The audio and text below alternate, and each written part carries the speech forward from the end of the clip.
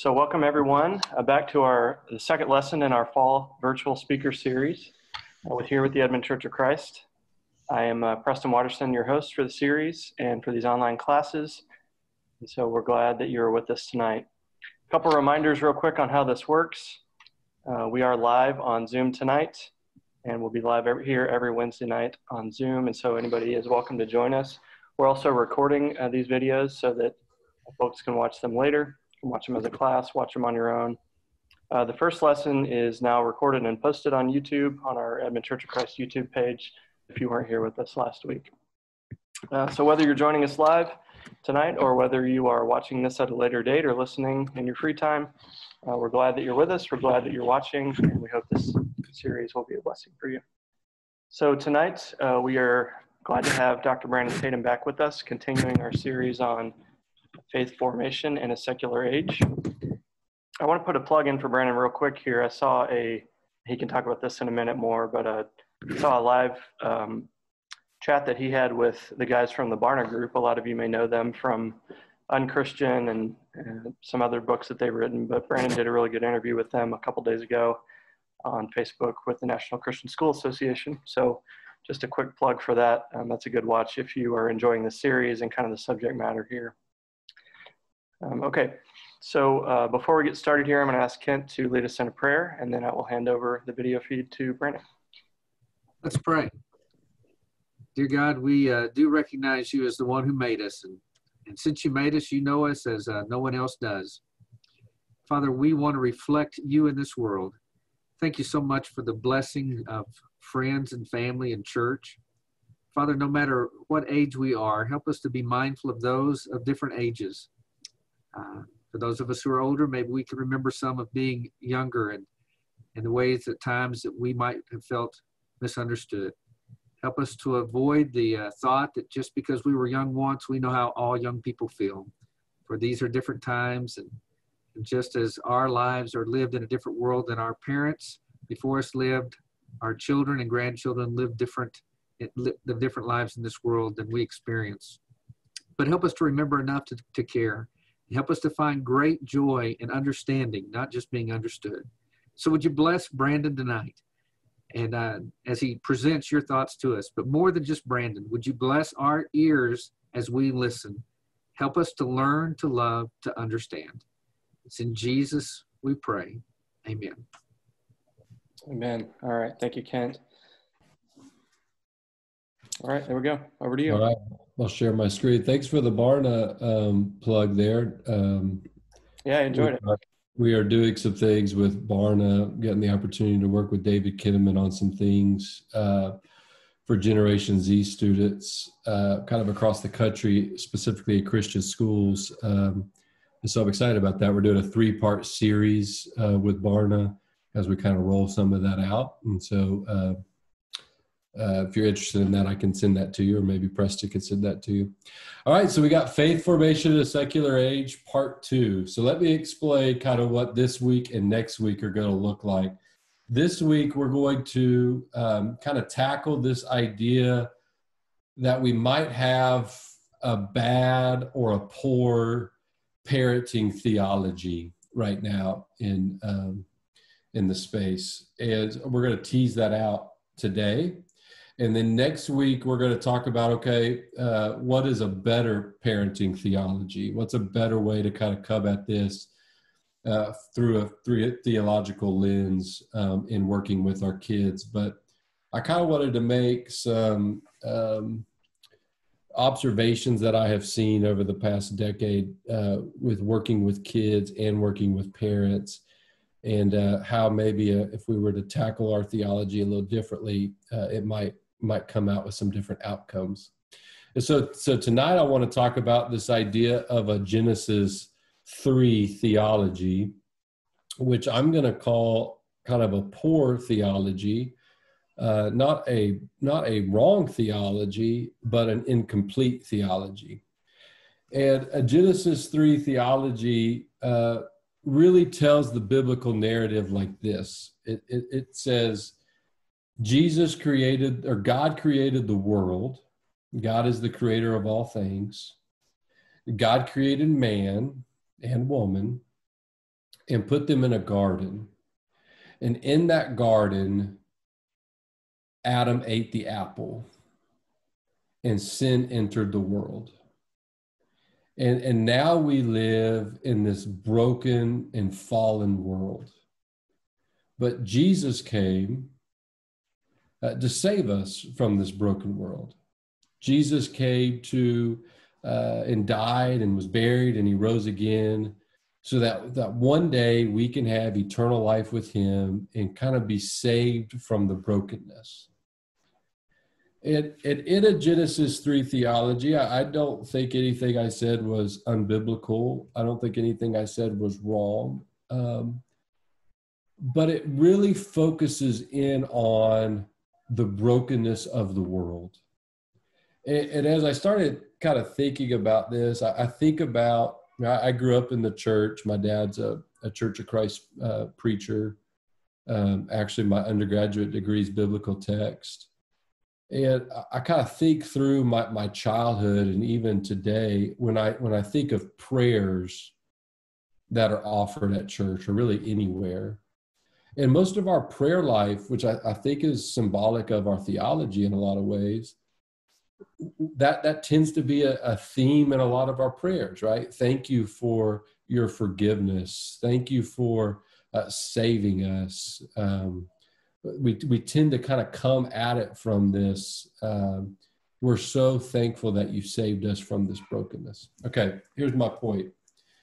When Genesis 3, when that is your driving parental theology, whether you would articulate it that way or not, when Genesis 3 is your driving parental value, your theology, your driving parental value is protection.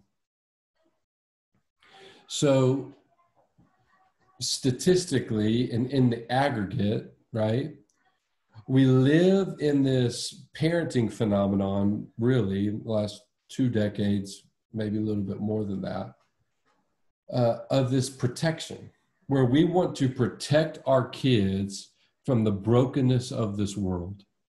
We want to make sure our kids are safe. And it's not a bad thing to protect your kids. I think everybody on the call would say, would probably report me if I said I don't want to protect my kids. Like, there is this sense that we need to protect our kids, obviously. But it's almost become like one of the number one things as parents is this protection. So let me get a little deeper on this. We shared these next two slides. I shared this last week about our kids and their psychological problems is of great concern at colleges. So we know there's this emotional. I shared this with you, this idea of helicopter hovering parents. That for a while they were calling parenting right now, especially in America, lawnmower parent. So it moved from helicopter to lawnmower because they're going to run over anything in our kids' way.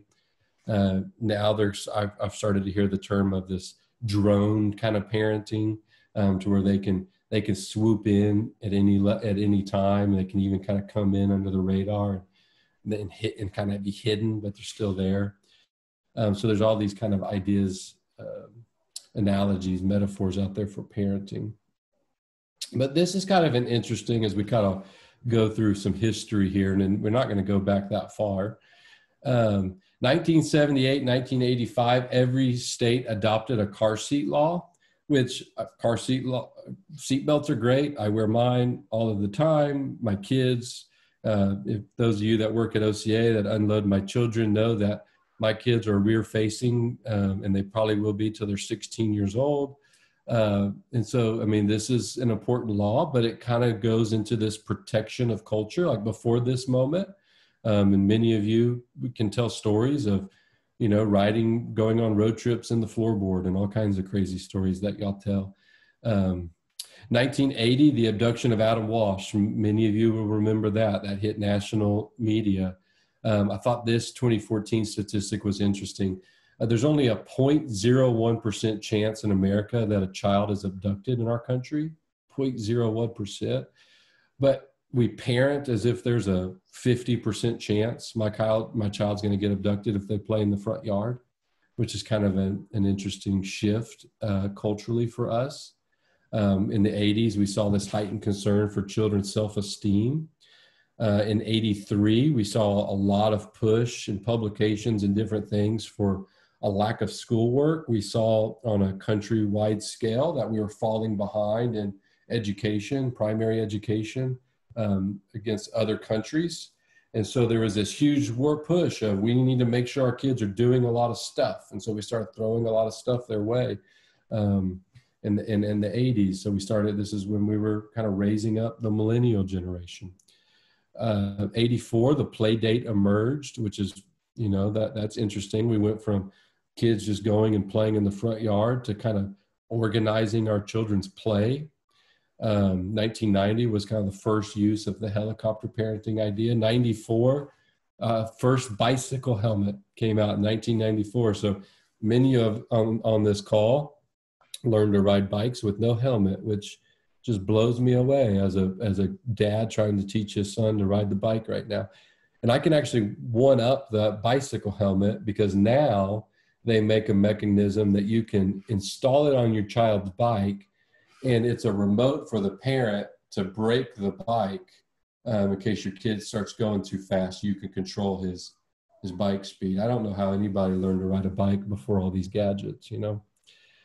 2000, American Academy of Pediatrics released the policy on prohibiting specialization of sports. This is when the youth sports phenomenon really started taking shape in our country and became kind of a key aspect of parenting in America, was youth sports.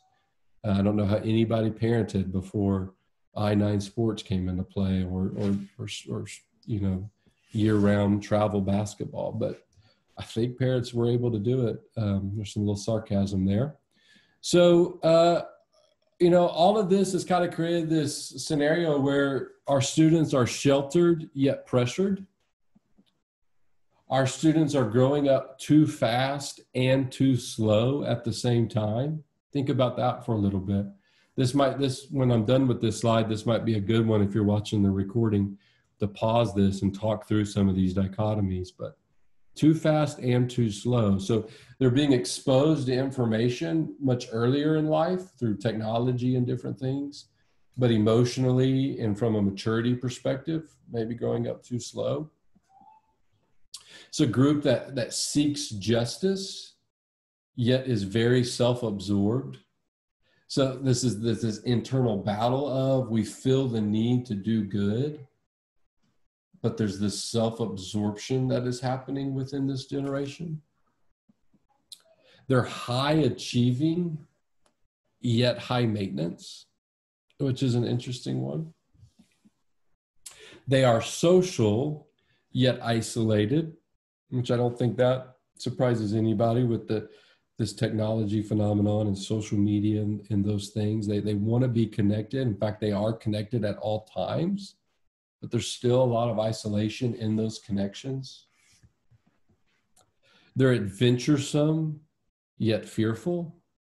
In a lot of cases, risk adverse. So I think these are interesting dichotomies if you wanted to push pause and talk about this as a class right now. I really like this. This is done by the Growing Leaders Institute. So there are childhood messages that every child needs. Every child needs to know you are loved, you are unique, you have gifts, you are safe, you are valuable. Every kid needs to hear those 5 things. When they move into adolescence, and the question is often asked, what's the age of adolescence?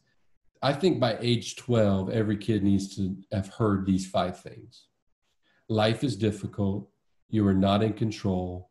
You are not that important. You are going to die. Your life is not about you.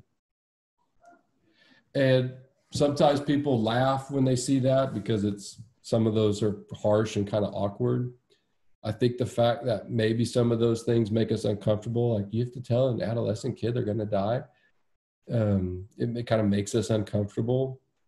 But think about this for a second. We know, and those that are counselors and psychologists and even educators, like we know that when children do not get childhood messages, trauma occurs. We also know that when children get adolescent messages too early, trauma occurs, right? Like we know that there are 5-year-olds that are going through things, and maybe nobody's telling them one of these 5 things, but life is telling them one of these 5 things, and trauma occurs. I would argue, however, that when adolescents don't get adolescent messages at age appropriate times, maybe they get these far later than expected, trauma occurs. It goes back to that idea that we talked about last week. There's an extinction of childlikeness and extension of childishness, right?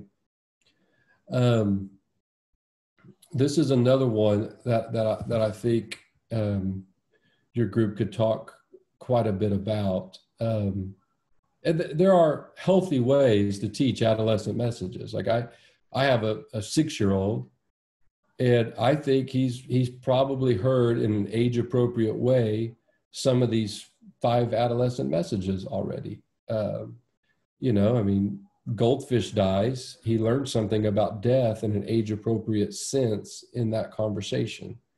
I hope he understands he's not in control in our house. And so it goes into how can we teach these things in age appropriate ways that don't cause trauma. But the bigger question is, are we being intentional when these things happen in a 6-year-old, 7-year-old, 8-year-old, 9-year-old, 10-year-old, 11-year-old life? Are we using that to actually teach an adolescent message? Or are we doing more to protect our kids from these adolescent messages? And we're seeing the extension of childishness. And so it's really created these 2 dilemmas. Our children are overexposed to information far earlier than they're ready, but they're underexposed to real life experiences far later than they're ready. They're overexposed to information far earlier and underexposed to real life experiences far later. You might know this statistic. I don't know if I said it last week or not, but by the age of 8 years old, most of our kids will have seen pornography. Through technology, a lot of times it's accidental. They're overexposed to information. They have it at their fingertips. You know, a 14-year-old can Google anything. Well, I mean, not just 14, but you know, you get the point. A kid can Google anything. Google it is becoming kind of a normal expression in families. Well, go Google it or ask Alexa. But they're underexposed to these real life experiences, and they're underexposed to real life experiences because we have protected them from real life experiences. We have protected them in many ways from adversity and easy adversity, which has led us to this kind of this happiness phenomenon in parenting. This idea that one of my goals in parenting is that they be happy. Like we want them to be happy. And connected to happiness is this idea of consumption, right? Like consumption is a huge piece. I mean, they have purchasing power in our market of billions of dollars, this group of kids. They have become markets for companies that they are intentional reaching because they are a market for business. This video kind of does a good job of kind of showing some of this.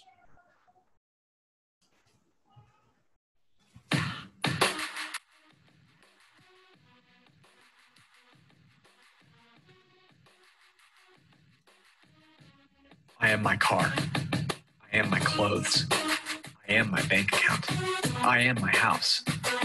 I obey my thirst. I have it my way. I just do it. I deserve a break today. I double my pleasure, double my fun. I live the high life because I'm worth it. I'm looking out for number one.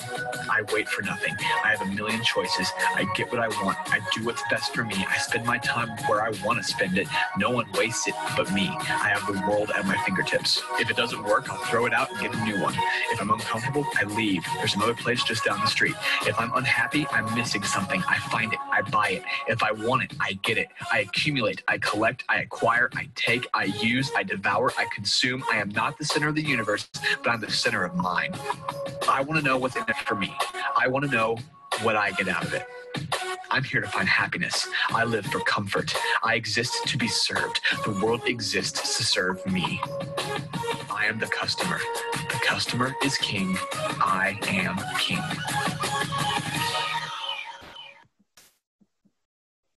Yeah, I thought this billboard is kind of interesting. 0 to happy in 1 hour, Amazon Prime. My wife likes that too. We tend to get quite a few Amazon Prime videos, or not videos, but boxes at our house. And so, I mean, the idea here is obviously our kids are living in this, but we as parents, I as a dad, if I'm not intentional in thinking about it, we're unintentionally teaching some of these things.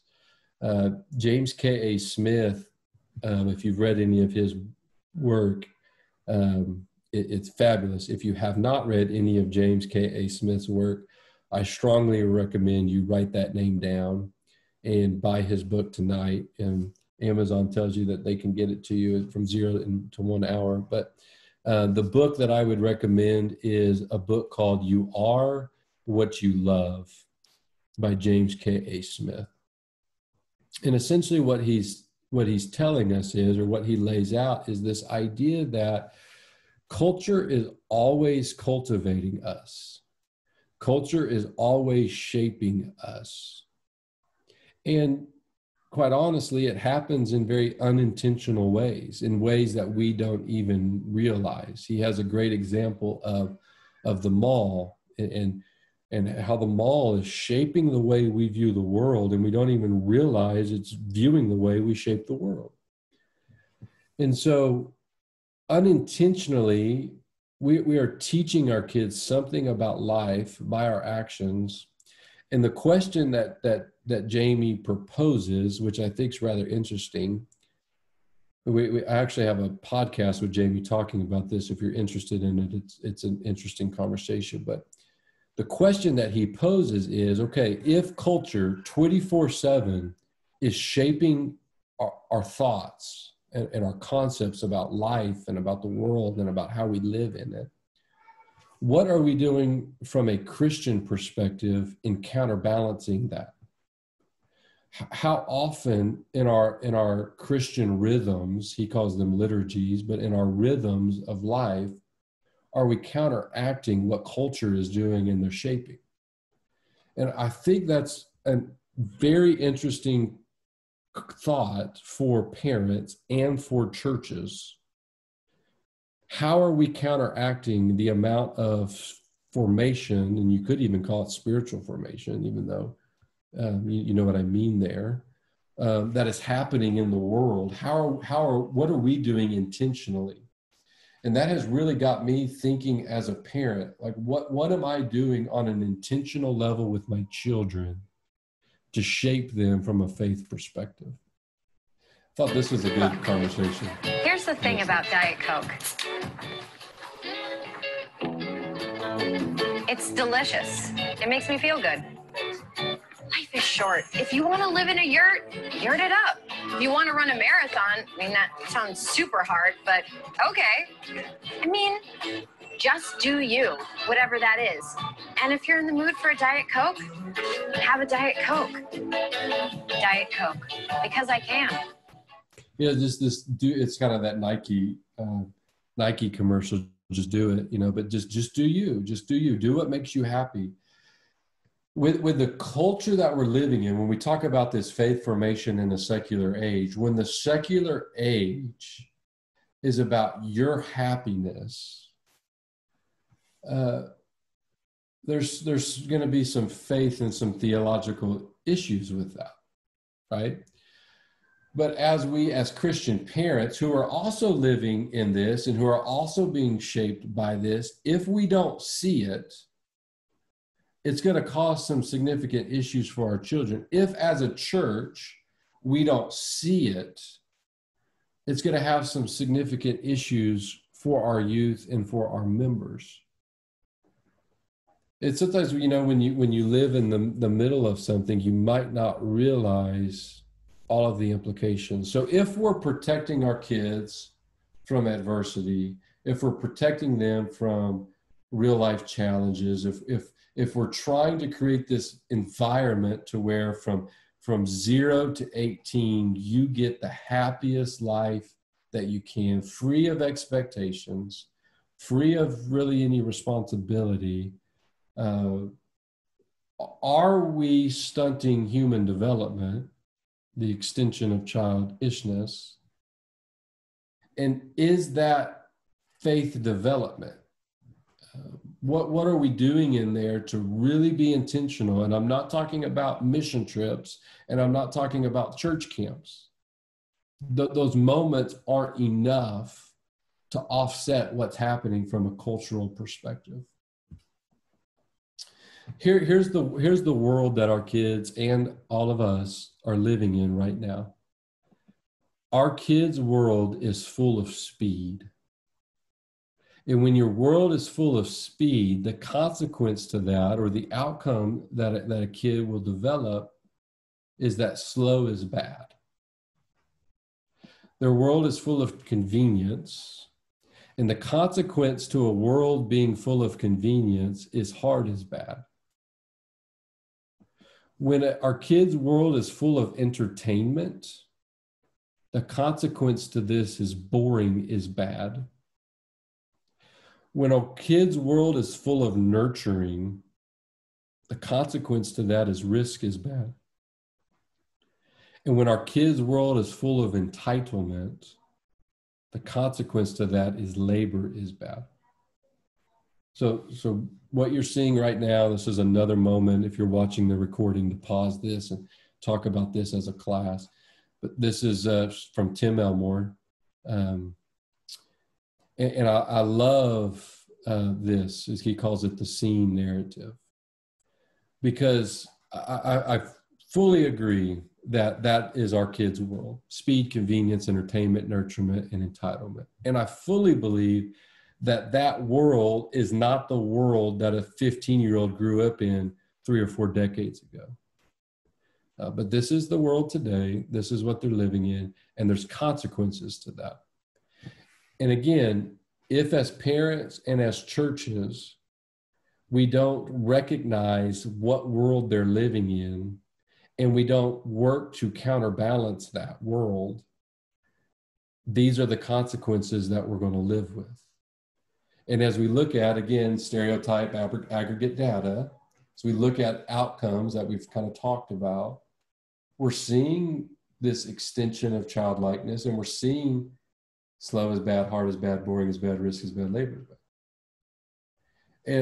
And I don't know about you, but there have been times in my marriage where it has been hard and boring.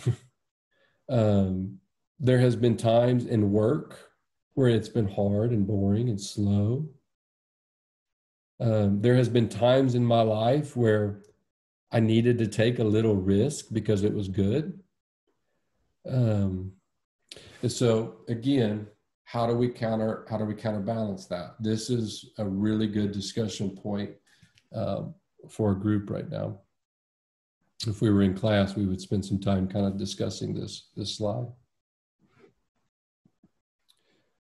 Okay, how can we help kids see the big picture? This is how can we help kids kind of see beyond the world that they're in, the speed and the convenience and the entitlement? This is just a little, some practical things that I've seen, but I think children need to travel.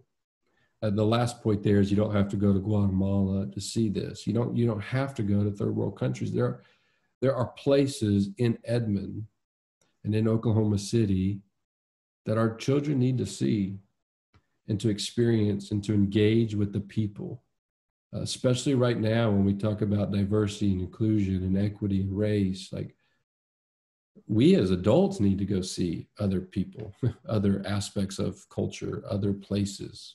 We need to be spending time in some places in helping, in understanding, in conversations. Our children really need that. Our children need to see us using our financial capital to meet the needs of others. If we're in a place and we're blessed as a family, how can our kids play into that generosity? How can they see some of that? A global view helps our children know the difference between the temporal and the eternal. I think really finding strategic ways to think about some of these things. I knew a family when I was living in Austin that every family vacation they went on, they made service an aspect of it. And in a lot of ways, it was not planned service. So it wasn't, they set up a time to go to a food bank in a different city or something like that. It was, they were going to be intentionally looking for people on their trip that needed help, and they were going to help. Because they knew, like myself, that when we go every day and just go through our normal routines, we pass people on the road that need our help and we don't even see it. And so that was part of their vacations. They were pausing from everything they did at home. They were going to make that a part of their time together. I know of families, I know of a dad that 3 times a year goes and takes his kids, they're upper elementary, and there's safe ways to do this. Talk about the protection thing. There are some safeguards that need to be put in place with something like this, but they go spend the night in downtown Austin, Texas, 3 times a year. And they take the city bus and they go, there's a church that lets homeless people sleep in the parking lot. So that's where they sleep. But that's a different way to see the world, to view the world, that I think is a very intentional thing that he's doing with his children. C.S. Lewis, this is a quote from C.S. Lewis, and it's not a quote in any of his books, actually. This is a quote from one of his sermons. I found it in somebody else's book as they kind of talked about this quote, and I've kind of taken this quote and added to it a little bit. So if you don't like what I'm about to say, it's you don't like what Brandon Tatum's saying. It's not you don't like what C.S. Lewis is saying, because he's much smarter than I. But C.S. Lewis says you can only get first things first by putting second things second. And I really like this quote at a lot of different levels. And as I was thinking about this quote, I kind of came up with this cute little thing here. I don't know if it's cute or not, but I think there are first things in life, and I think there are second things in life. And I think we could all somewhat agree on what the first things are.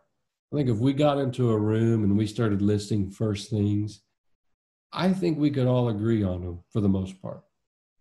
I think faith is a first thing. I think Jesus, his death, burial, and resurrection is a first thing. I think the Bible is a first thing. I think character traits can be first things, that we're trustworthy, that we're responsible. I think there are a lot of first things in life.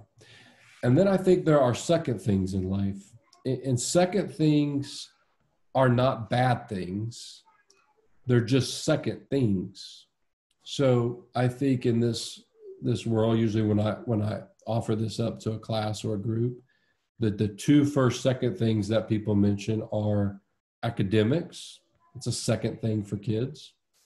And athletics, extracurriculars, fine arts are second things for our kids. I think we agree on these. They're not bad things. They're just second things. But here's what I've started kind of seeing from a cultural perspective. What we have told ourselves is that second things produce first things.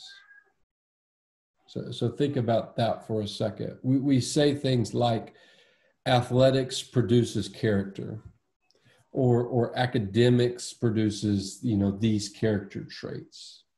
And so we say second things produce first things. We might not say them in those ways, but we somewhat believe this idea. And I believe, I was a coach, and I was also an administrator at a school, and there are aspects of academics that produce character traits, and there are aspects of athletics that produce hard work and responsibility.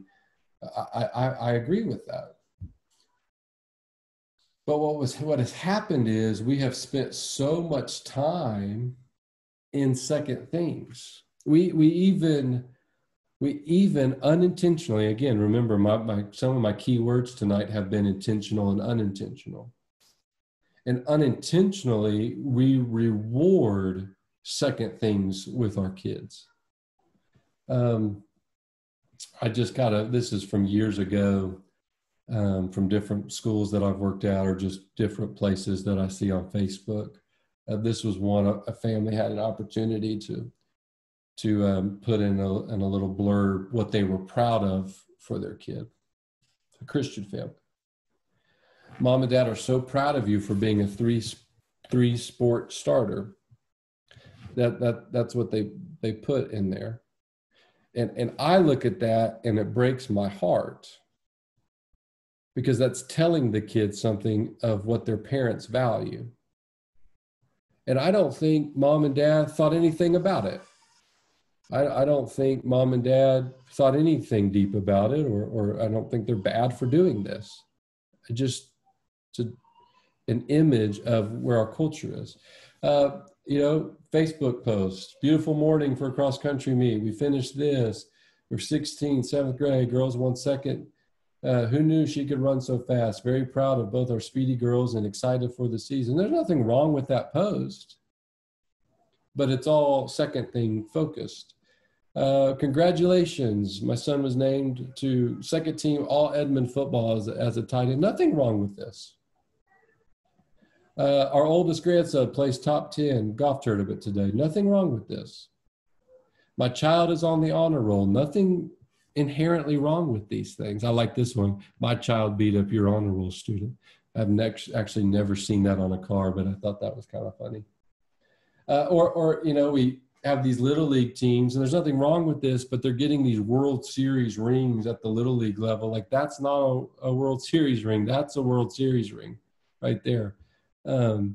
It's just interesting to me. And there's nothing bad with these statements, but unintentionally, we spend so much time in the second things, doing the second things, praising the second things, that there are some deeper rooted things happening. So even the questions we ask after our kids play games, how many points did you score? That's like the first question we ask after a basketball game. How many points did you score?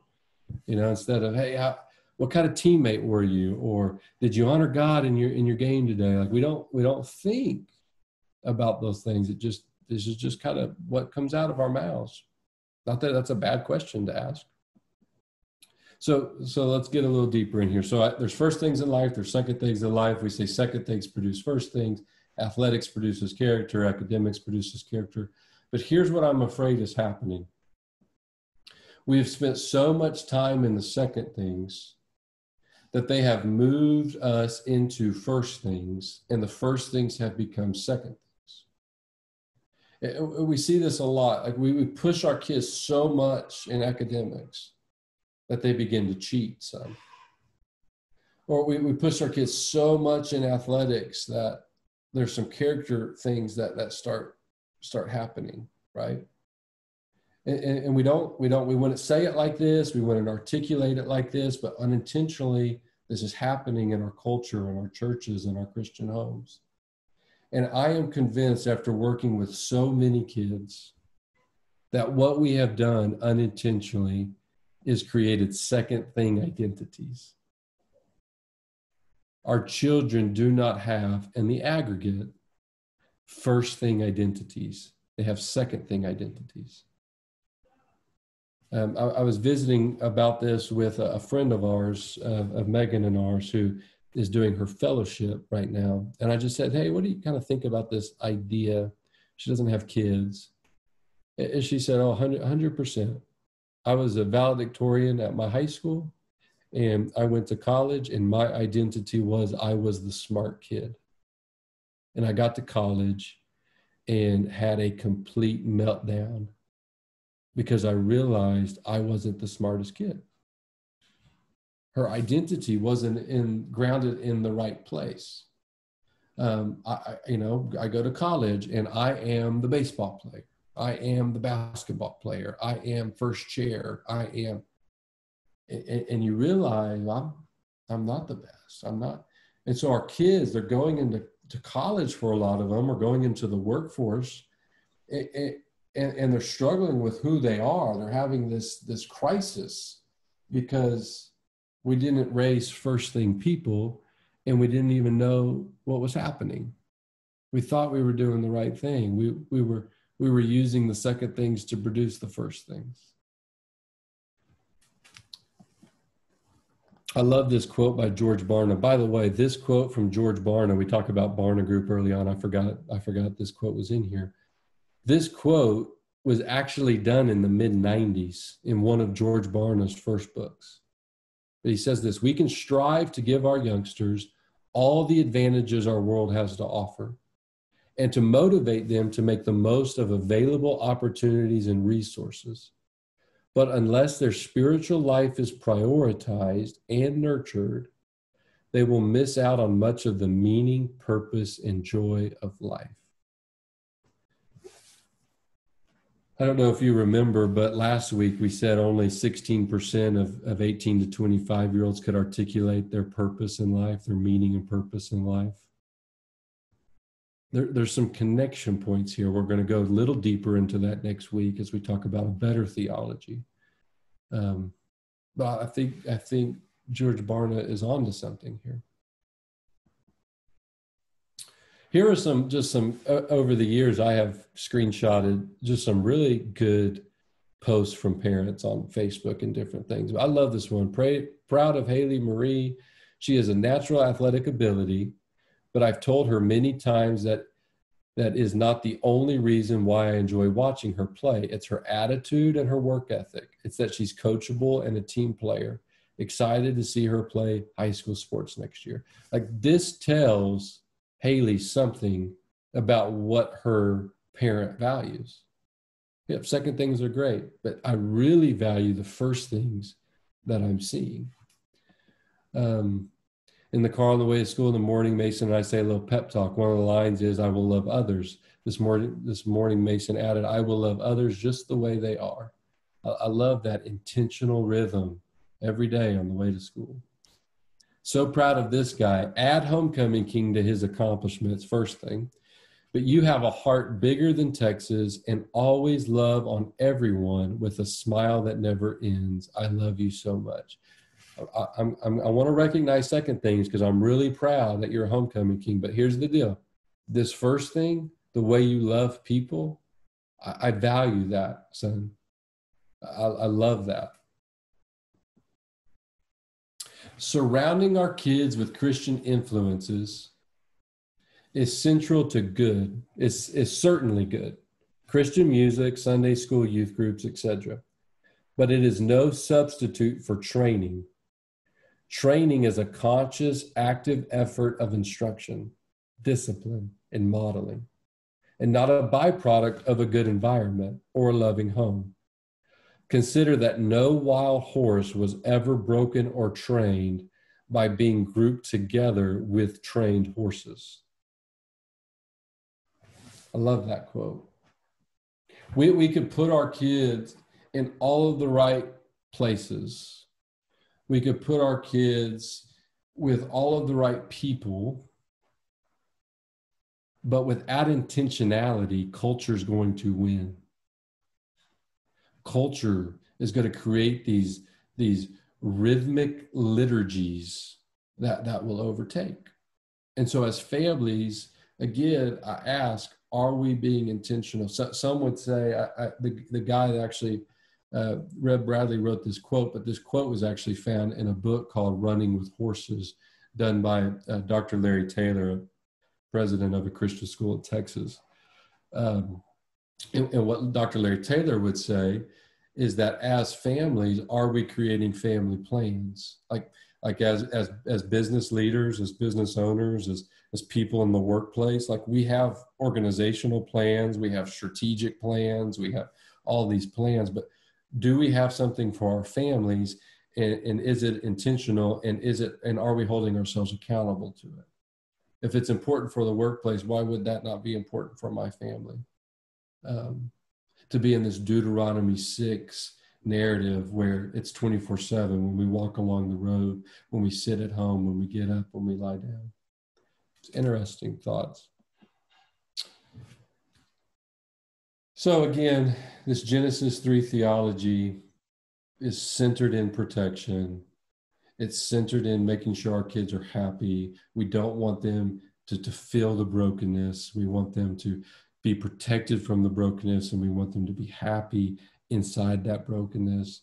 I'm not sure is a complete theology.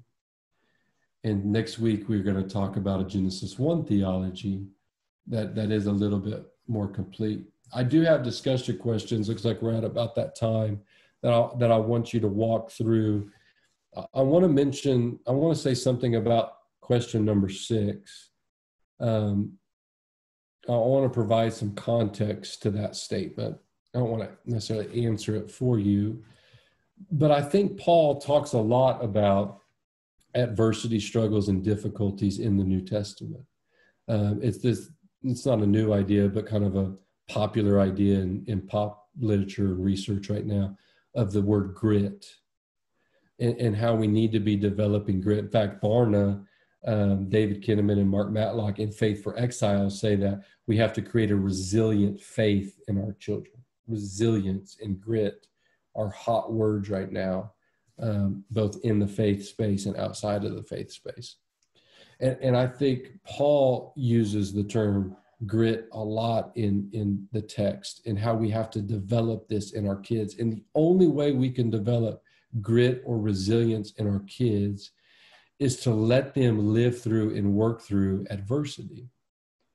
In fact, I think that the fruit of the Spirit, some translations use the word patience, some use the word long withstanding.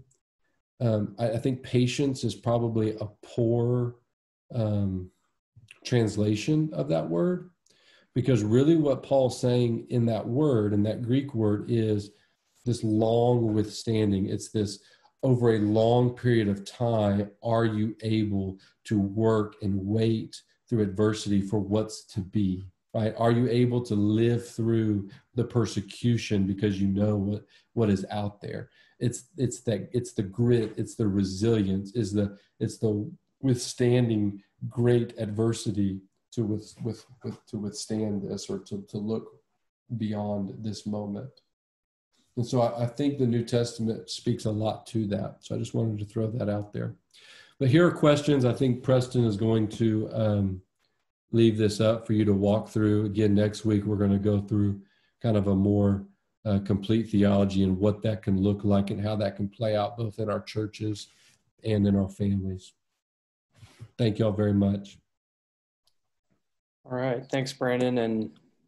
And a lot of rich material here. I'm going to have to go back and watch this one 3 or 4 times, I think, as a father of teenage and preteen kids. So really appreciate all that, and the dichotomies and the intentionality and the concept of second things. I just love it. So really appreciate all the thoughts there. Thanks. Thanks everybody for being with us tonight. Thanks again, Brandon. We'll be here again next week at 7 p.m. on this line, and everybody's welcome back. All right. Thanks, Preston. Mm-hmm.